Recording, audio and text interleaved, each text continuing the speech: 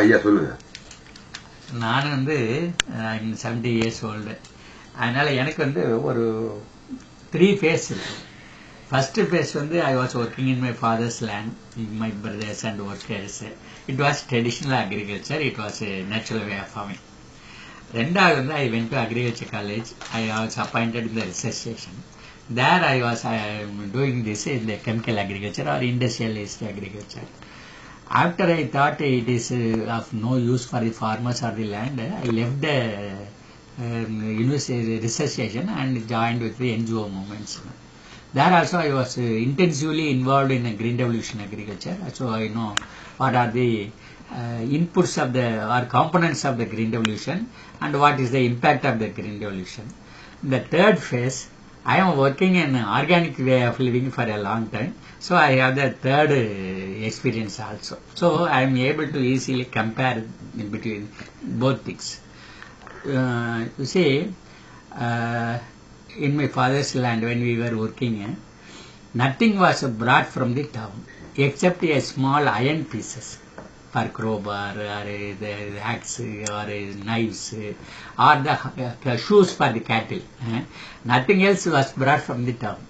So my parents were having more savings, and after all we had to spend more money on their health lines and other things. Otherwise spending on education was not too much. So all our 4 brothers were educated up to the college level, and 2 girl children were married.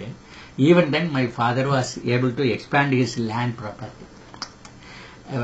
Now what is happening, if you have to send a boy to the college means you have to sell a piece of land. If you have to marry a girl child, then you have to sell one more land. So the standard of living has become costlier. At the same time, the revenue from the land has shrunk down. It is because the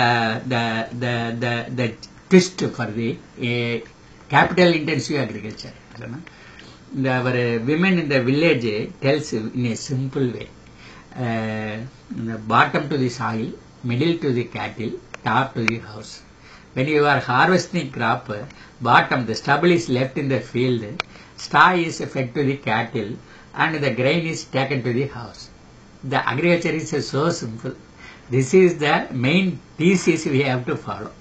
Now, after introduction of green revolution agriculture, whenever necessary, no problem. So we buy fertilizers that is needed for the fertilization of the soil from outside, and we buy the cattle feed also from the shop. But we don't have money to invest earlier, so we get a loan also. Whenever there is a harvest, we have to repay the loans. So what is remaining in the house is less. So even the farmers, not only they are forced to commit suicide because of they are unable to pay back the loans and other things. Further, they don't have enough money to spend on their dress, health, and other needs of their family. So this is how it is compared. So if we have to understand things where the defect was there, because there was a shift in the technology. We imported the technology, but it is not at all necessary, because நம்மளது வந்து ரொம்ப மூத்த சமுதாயம். அப்போ ஒரு 4000-5000 வருஷமா அங்க அந்த விவசாயிகள் வந்து சீட்ஸும் டெவலப் பண்ணிக்கிறாங்க, கிராப் டெவலப் பண்ணிக்கிறாங்க, அது graph rotation, mixer cropping, mixer farming, எல்லா டெக்னாலஜியுமே இங்க இருக்குது. ஆனா இதை வந்து வெளிநாட்டிலேருந்து இம்போர்ட் பண்ணும்போது அதோடு சேர்ந்து அந்த டிராபேக்ஸ் எல்லாம் வந்துருச்சு. அதில் மெயினாக வந்தது அவங்க என்ன பார்த்தாங்கன்னா, நான் அப்புறம் ரெஜிஸ்ட்ரேஷன் விட்டு வெளியில் வந்தேன். எங்களுடைய deputy director of agriculture Venkatraman, later he became director of agriculture also. அவரு கிளாஸ் நடத்துறாரு. ஐயா 2 நாத்தை அப்படி கையில் வச்சிருக்கிறாரு. வச்சுட்டு சொல்றாரு, யூ சீ ஹியர், அந்த மேலே ஸ்டெம் எவ்வளோ லென்த் இருக்கோ அவ்வளோ லென்த் ரூட் இருக்குது. என்ன சொல்லுவாங்க, மாடு நிறைய பால் கொடுக்கணும்னா நிறைய தீனி திங்கணும்னு சொல்லுவாங்க. அது மாதிரி இந்த செடி நிறைய திங்குங்கிறாரு. சரிதானா? அதுக்கு பேர் என்னக்கா, ஹை ஃபெர்டிலைசர் ரெஸ்பான்சிவ் ஸ்டெயின்ஸ். இப்போ நான் எழுந்து கேள்வி கேட்குறேன், sir you are telling like this high fertiliser responsive stain, ஆனால் வெளியில் பப்ளிசிட்டி என்ன கொடுத்துருக்கோம்னா ஹை ஈல்டிங் ஸ்டெயின் கொடுக்குறோம். ஒய் திஸ் கான்ட்ரடிக்ஷன் அப்படின்னு கேட்குறேன். அப்போ அவர் சொல்றாரு, அப்படி சொன்னா விவசாயிக்கு புரியும், அதனால சொல்றோம். ஸோ தப்பான ஒன்றை கொடுத்துட்டு சீட் பண்ணிட்டாங்க. ஃபார்மிங் கம்யூனிட்டியை வந்து சீட் பண்ணிட்டாங்க. அப்ப விவசாயி என்ன நினைச்சுக்கிறாரு, இதுக்கு முன்னாடி அதை செஞ்சது மாதிரி எதுக்கும் செஞ்சோம்னா நமக்கு நிறைய விளையும்னு அவர் நினைச்சுக்கிறாரு. ஆனா என்ன நினைச்சு அதுல வந்து நிறைய இன்செக்ட் வந்துருச்சு. இதுக்கு முன்னாடி அதுக்கு நம்ம பழக்கப்பட்டதே கிடையாது. அதனால இந்த ஸ்ப்ரேட் லாட் ஆஃப் கெமிக்கல்ஸ். உடனே என்ன ஆயிடுச்சுன்னாக்கா அது எல்லாமே பாய்சன் ஆயிடுச்சு. கிரைன் எல்லாம் பாய்சன் ஆயிடுச்சு. அது வந்து நம்ம பழைய மாதிரி நீராகாரம் சாப்பிட முடியல, இட்லி செஞ்சு சாப்பிட முடியல. There was high resistance from the public for IR8. உடனே என்ன பண்ணாங்கன்னா IR8 அவளையும் கேரளாவுக்கு அனுப்பிச்சு விட்டாங்க. அவங்க தான் போல்டு கிரைன் திங்கிறவங்கன்னு சொல்லி எல்லாத்தையும் அங்கே நடத்தி விட்டாங்க. அது போயிட்டு வேற ஸ்டெயினுக்கு ஸ்டார்ட் பண்ணாங்க. இதுக்கு முன்னாடி ADT 27 நல்லாவே இருந்துச்சு. அது டுவார்ஃப் வெரைட்டி. ஃபெர்டிலைசர் போட்டால் அது சாயறதில்லை. ஆனால் அதர் இந்தியன் வெரைட்டிஸ் எல்லாம் என்ன பண்ணுதுனாக்கா ஃபெர்டிலைசர் போட்டாக்கா அது சாஞ்சிடுது. அது வந்து இட் பிகம் சசெப்டபிள். ஸோ லார்ஜிங் ப்ராப்ளம் வந்துடுது. அப்போ அவங்க என்ன பண்றாங்கன்னா, நமக்காக அமெரிக்காக்காரங்க யோசிக்கிறாங்க, இவங்களுக்கு சாயாத ரகம் கொடுக்கணும். அப்போ அவங்க என்ன முடிவு பண்றாங்கன்னா, மோர் fertiliser should be sold to India. அதான் அவங்களுடைய நோக்கமே ஒழிய இங்க இருக்கிறவங்க நிறைய சாப்பிடணுங்கிறதெல்லாம் இல்லை. அதே மாதிரி ரெண்டாவது, நம்ம கவர்மெண்ட் பிளான்லயும் என்ன தப்பு வந்துருச்சுன்னு சொன்னா, இவ்வளவு மக்கள் இருக்காங்க, இவ்வளவு சாப்பாடு அரிசி உற்பத்தி பண்ணணும், கோதுமை உற்பத்தி பண்ணணும், அது மண்டியால இருந்த ஒழிய அதுல most of the population is farmers. அவங்கள நல்லா வைக்கிறது தான் அந்த கன்சியூமர்ஸ் வெல்ஃபேர். ஆனா ஃபார்மர்ஸ் வெல்ஃபேர் சென்டரா யோசிக்கல. ஆகையினால என்ன பண்ணுது, நிறைய கிரைன்ஸை ப்ரொடியூஸ் பண்ணிருக்காங்க, வீட் அண்ட் பேடி கிரைன். ஆனா வந்து அதை ப்ரொடியூஸ் பண்ற அந்த கம்யூனிட்டி இருக்குதே, அது நல்லா இல்லை. ரெண்டாவது பாத்தீங்கன்னாக்க நம்ம இந்த சாயில் ஃபெர்டிலிட்டிங்கிற தப்பா டிஃபைன் பண்ணிட்டாங்க. Soil ஃபெர்டிலிட்டிங்கிறதுனாக்க soil's ability to support a healthy plant and produce more quality food. அப்ப அது என்ன அப்படின்னாக்க 3 ப்ராப்பர்ட்டிஸ் இருக்கு.